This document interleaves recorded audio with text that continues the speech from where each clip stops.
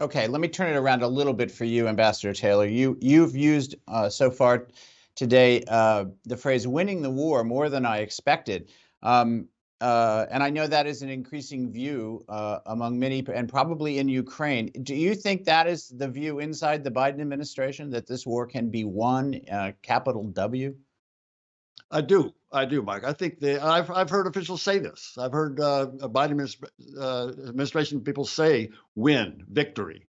And then the question is, okay, what is victory? What is winning? Right. It's very simple. The Ukrainians, it's very simple. The Ukrainians, they want the Russians out of their country. That's a win. That's victory. Now, it doesn't have to happen immediately. Some of it is going to happen immediately. Some of it is going to be military pushing the Russians out. Some, however, is going to take longer, and it might even be diplomatically. If the military goes well, if this counteroffensive or offensive goes well, and they push the Russians way back out, that could set the stage for some kind of a conversation.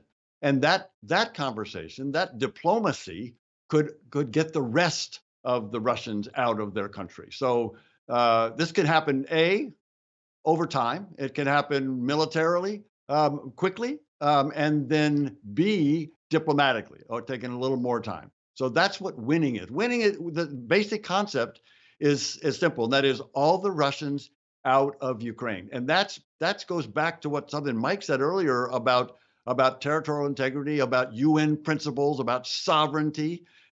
You want the Russians out of the country. You don't want there to be a violation, an acceptance of a violation of territorial integrity or sovereignty. You want them out of the country. That's winning. And yes, I think the administration is there.